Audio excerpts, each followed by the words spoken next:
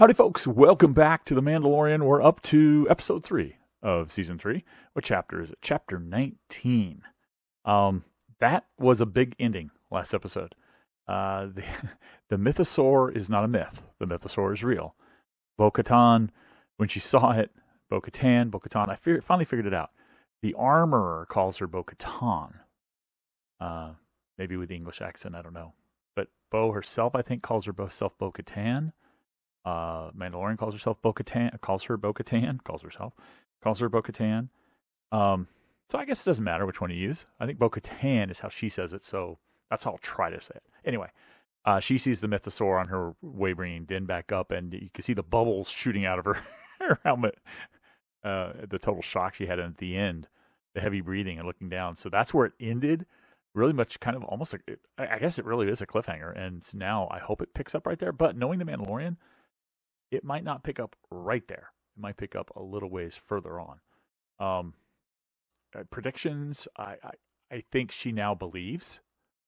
She really thought it was all, she said, childhood tales you tell your children before. She didn't believe any of it. She does now. What does that mean?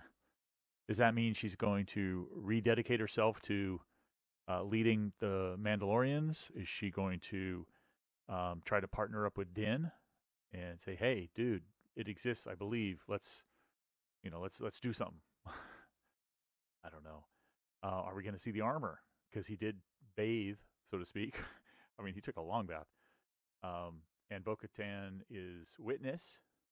He might have a recording of it, so he might have the evidence he needs, or she might just take his word, right? So let's find out. Oh, Dr. Pershing we're going to see. Oh, and her. We're going to see her. From what I hear, she was a fan favorite. I thought she was cool, but apparently the fans really liked her. So they, I think Jon Favreau said something about bringing her back. So cool. I guess we're going to see her. We're going to see the Imperials. We're going to see Dr. Pershing and so forth. So that is great. And Mandalorian's is talking to the armorer, or Din is talking to the armorer. So I wonder why they keep calling him the Mandalorian here. I guess because he is the Mandalorian, but we know his name now. When Grogu makes sounds, do they say the child? I don't know. I should check. There's nothing magic about the minds of Mandalore. Yeah, now there is, and you know it. You saw it, Bill. They supplied best. I have a question there. When Din gets sucked underneath, in this playback, in this recap, I heard him distinctly kind of groan or grunt like he was being pulled, not like he just slipped under the water, which would make sense that then Bo would know that something happened and he was yanked underneath. But when I first watched this episode, I didn't hear that. And I wondered to myself, wow, she just assumes he didn't fall into a hole and she's going to take him. Anyway, I have to go back and watch that. Although, with Disney, Marvel, Star Wars, they could have, if that wasn't in the original one that I watched, I guess I have to go back and watch my reaction or my raw footage, I guess. They edit things. She's a believer. Oh, we're picking right back up. All right. Is it worth noting that she hasn't removed her helmet? I think it's just because she's still sitting there in deep thought and contemplation, not that she now believes she should leave her helmet on at all times. Oh, wow. She's not telling him. Why would she not tell him? Doesn't want to bolster that crazy cult of his? Ah, that's his proof. Her witness, but also bringing some of that magic water. So people pointed out, and I thought this myself, I didn't say anything, but when the armor poured a little bit of water from a vial, and it kind of went blue, there was thought that was the waters from the mines. Water from the mines, the magic waters. So he's scooped up some more. So that would be proof for her. And also a valuable resource to her, right? Because I'm sure she doesn't have a steady supply. She's trying to see if he knows anything. She's going to keep it to herself. I hope she tells him. The bombings from the nothing. Yeah, she's keeping it to herself. Get out of here. All right, speculation time. Why would she keep it to herself? Okay, maybe, like I said, she doesn't want to bolster his crazy beliefs.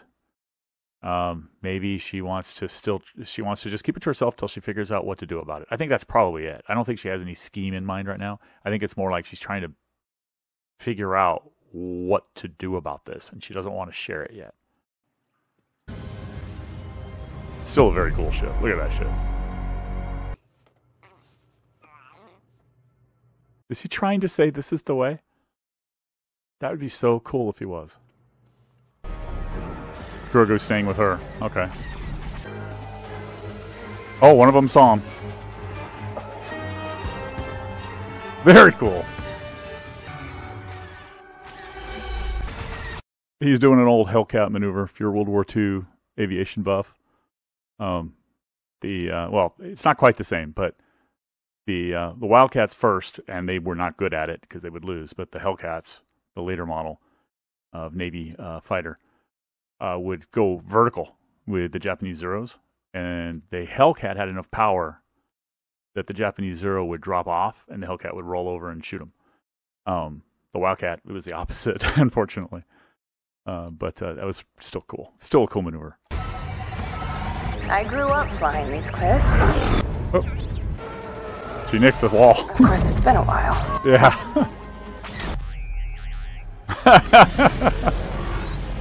Zero G for R5. They're bombing her castle. TIE bombers. She's going to take them out, but I think this is going to lead her to a trap, I suspect. Yep. There's R5 again. That was cool. What's this one titled? The Convert. Is she a convert in the fact that she believes now? I don't think she's a convert into the cult. I don't think she can become a child of the Watch, but convert into believing. But as with these titles, it probably means something else too. I know Din didn't take them here because this is pretty well populated. They'd be seen. You must be taking them probably to see Karga, I guess. Is Pershing really working for the New Republic? Or is he a spy, essentially, or a double agent or something? I would like to think he is, because I think deep down he's a good guy. You know, he didn't want to hurt Grogu. He fought for him being brought back alive in the first episode. So I kind of want him to be a good guy and be on the side of the Republic now, but not so sure. Oh. Well, she's there, and we know she is still Imperial. Ooh, genetic engineering. I mean, he's describing it like it's a pleasant thing, but this is the kind of stuff that horror movies are made out of, and the kinds of things that, you know, traditionally, historically, even not just in fiction, historically, people have done eugenics and that sort of thing to try to create a master race, and it's usually not good, but I get where he's coming from. So I think he's just, unfortunately, somebody who, I hope that his story about his mother, I can look back on and think that this is a good guy who has been through a lot, and I can understand his motivations. If he turns out he's still a double agent, though, you know, screw him. He's not working for them, is he? Don't mind, are they something to see? A typical taxi driver or Uber driver. Shut the hell up. Just drive. He didn't stop the whole trip. This looks a lot like that apartment block where I forgot his name now, but the security officer from Andor was living. Oh, there she is. He knows her. Doc. I don't believe she's converted. I don't at all. I suspect she is. Okay. Now I'm suspecting he is trying to work for the New Republic and be a good guy, and she is not, and she's been planted there, and her job is to get him back, is my current theory. It's my working theory. I really do believe he just wants to work. He's just tired of all the politics. Yeah, still on that working theory. He wants to do good and doesn't want to go back, but she is there to get him back. Still my working theory. One moment. It's going to be her. Or not. Look down. Yeah. Aw, the biscuits.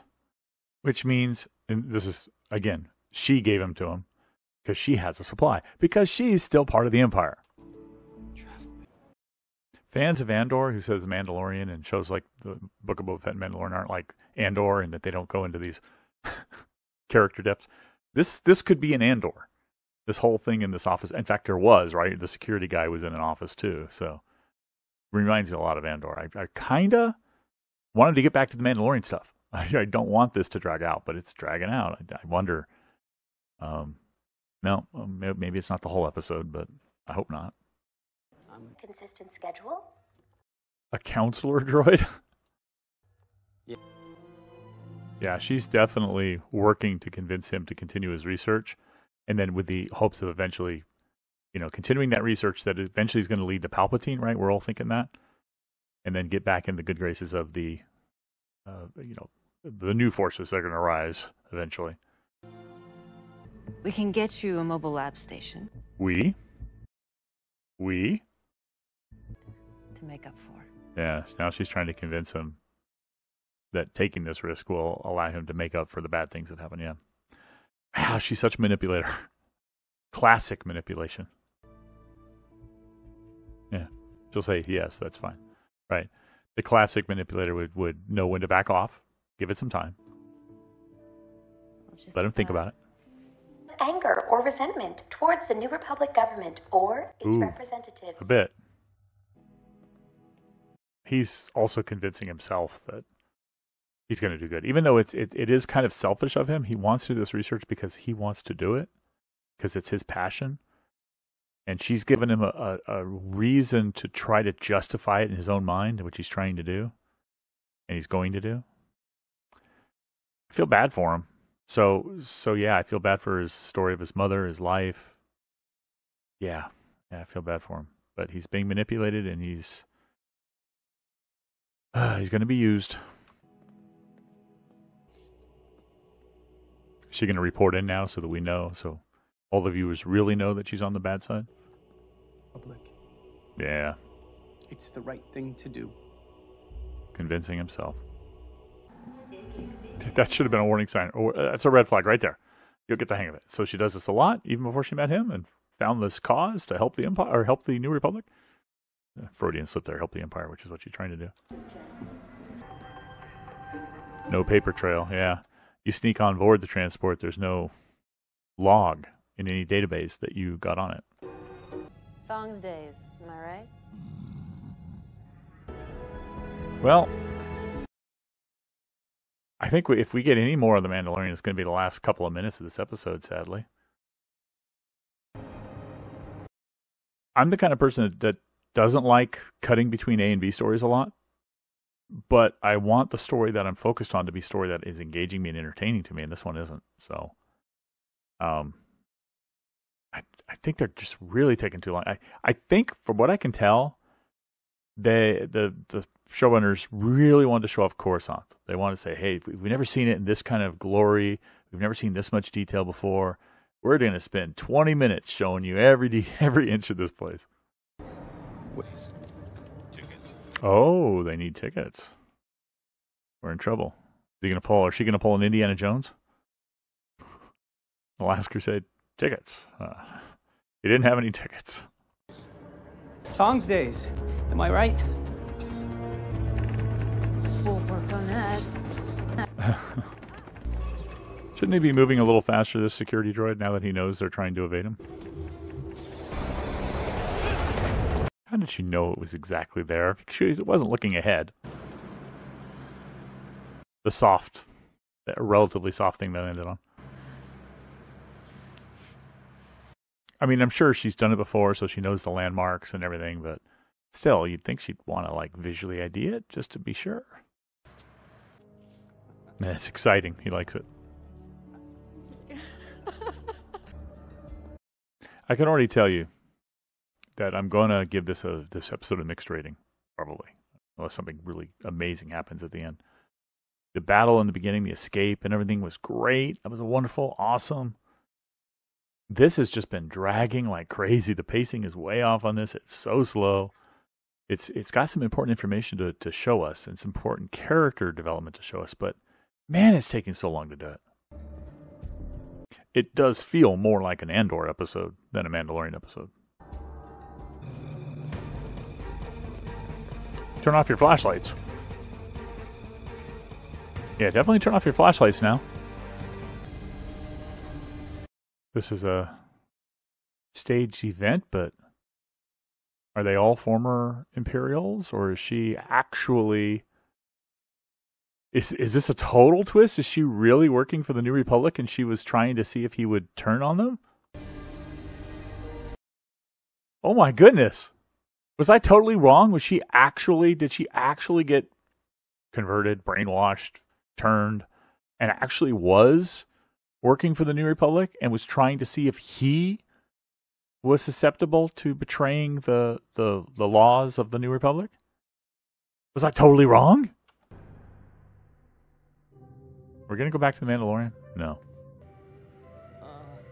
Oh, goodness. They're going to brainwash him. This is a mind flayer. Yes, she did.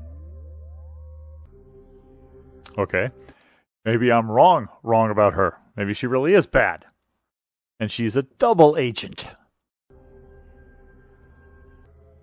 Oh, no. Does she know turning this up will undo the work that they did to try to make him a new Republic guy? Or I'm confused. Well, if she's a true convert, if she's gone through the program and has been brainwashed, basically, and is a New Republic person, why would she be trying to hurt him? Definitely has evil intent. If she's working for Gideon, why would she want to hurt him or wipe his brain? I'm really confused. Oh, thank God. We're going to go back to the Mandalorian. This is how we have survived in exile. Goes smoother if you keep your helmet on. Trust me. The Armor and Bo-Katan meeting. Aha. My question has been answered. The subtitles say Grogu. How is he going to handle it? He knows who she is. Yes. And who are you, Night Owl? Oh, he doesn't know her name. She bathed in him too. Technically, she didn't retake the oath, but I was going to say technically she hasn't removed her helmet. She hadn't removed her helmet since, right? She definitely knows her. Jinjarin claims to have bathed. I think Bo is going to recognize her too. She's got the Maul helmet, indicating that she was a follower of Maul when he was the leader of Mandalore. I was witness. He speaks the truth. And have you removed your helmet since? No. No. Welcome, Bo-Katan of Clan Kryze. This is the way. This is the way. Ooh. He's still Vizsla, right? Or whatever his name is. Still doesn't like it. She is a believer now. So it's got to be mixed emotions for her. She thinks they're a kooky clan, but she doesn't have a home anymore, and all of her people have left her, and these people are welcoming her in and letting her join their family, their group, and wow, it's got to be really mixed emotions for her. And she's portraying it really well with no face visible, with just the body language and the helmet. Very good. Okay, like I said, hey, Lee did a good job. This is an episode that has very mixed ratings for me. I guess it was actually an hour-long episode or a 52-minute episode, 53-minute episode. Wow, and I was wrong before when I said the 25. That was how much time was remaining. I guess I can kind of forgive it then, since we still got... we're at 47 to 53, so that's 6 minutes. And 9 minutes. So we still got 15 minutes of Mandalorian Bo-Katan stuff. Which is nothing to sneeze at. It's just so much in the middle. It was so draggy. Now I was curious where she was going and stuff, and I was playing along, watching along, thinking, yeah, I know where this is going. But man, they threw me for a loop. At first, I thought, okay, she's an Empire deep cover, trying to recruit him back into their good graces. Then I was like, nope. When the security forces lowered their guns and she walked away,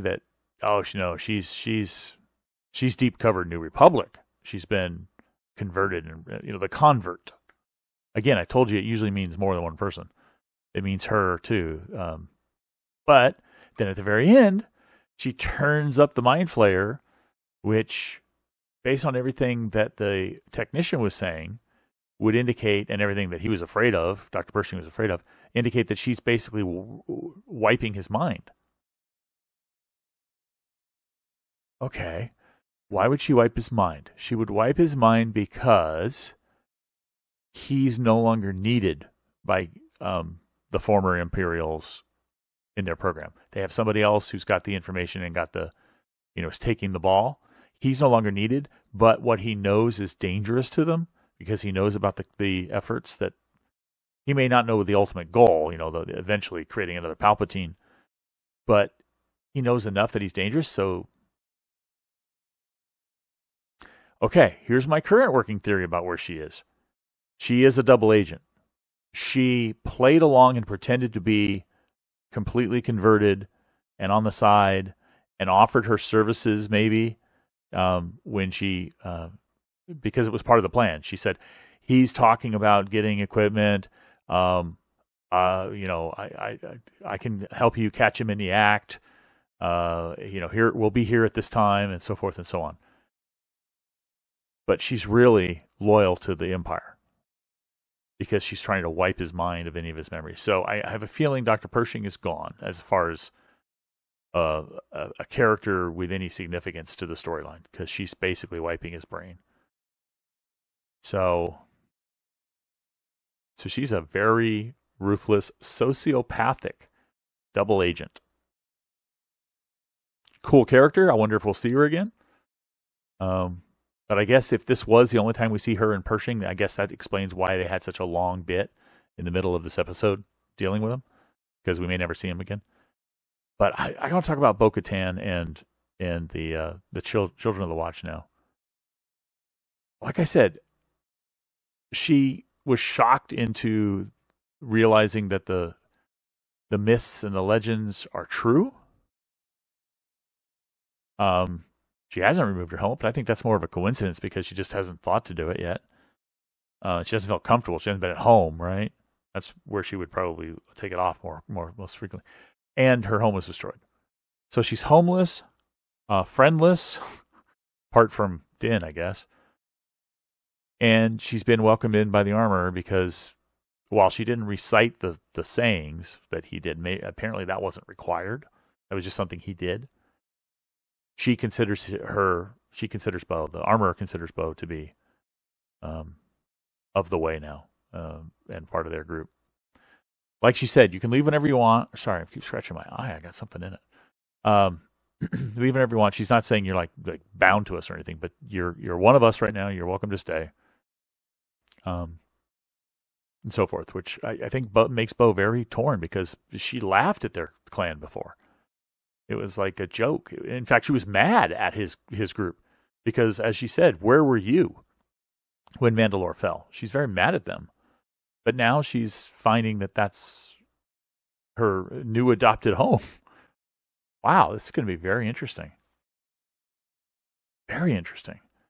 And I also wonder if people have speculated all along that the armorer's helmet, having the same sort of horns that the species of Maul had, it might indicate that she was a loyal follower of Maul when he was the leader of Mandalore. If you haven't seen the Clone Wars, then you probably don't know what I'm talking about. But Darth Maul was actually he owned or possessed the Darksaber, winning it in combat against the Mandalorian leader, and became the leader.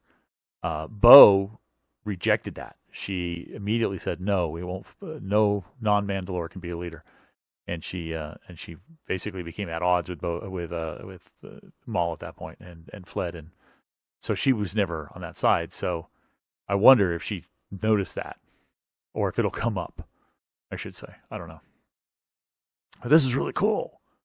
I'm going to mute this, and I'm going to kind of play some of the video here. See what this art is all about. Very cool. On the guns. Yeah, the Coruscant stuff. I guess maybe I wouldn't have minded so much time on the characters if they hadn't spent so much time just panning around and looking at the city and touring the city. But I guess they did that for, you know, the real big fans, the ones who are really into this stuff and get all excited to see so much more detail of Coruscant and learn so much more about it, because we learned a lot that I never knew about how it was. I mean, I think I had heard that the planet was pretty much one big city, but to hear it confirmed in the story and the show was interesting, and how there's only one piece of the actual planet still sticking out, which is the tip of the tallest mountain.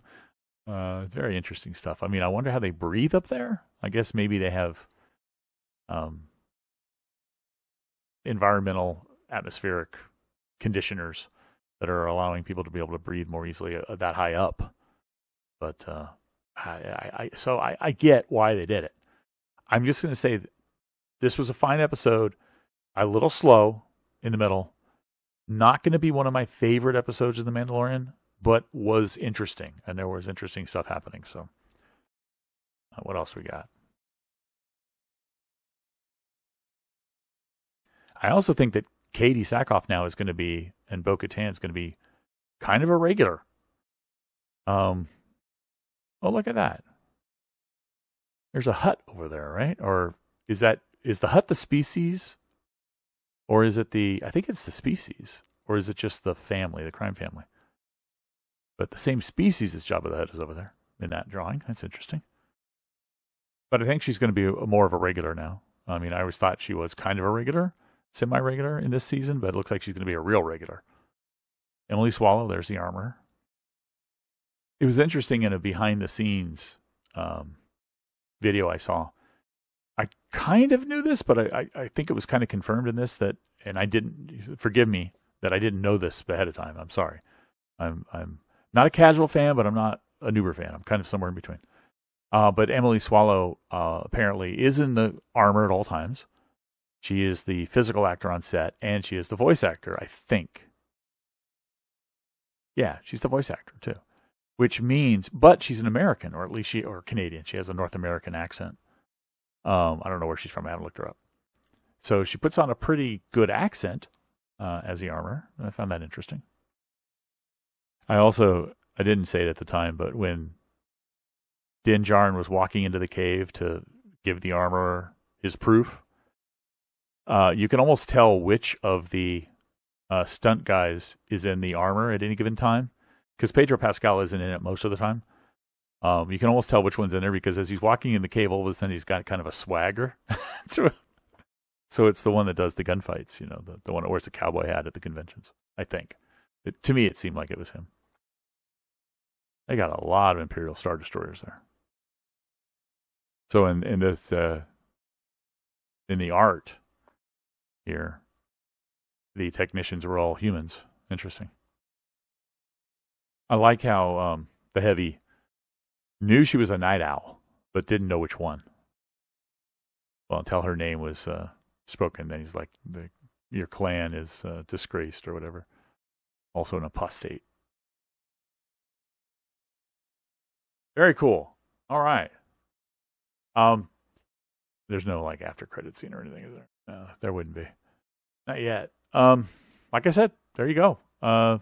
Really enjoyed the dogfighting and all the combat in the beginning. They're doing a lot of that this season. Awesome. Really enjoyed the ending with the whole armor thing and the way, this is the way stuff. And the stuff in the middle was interesting.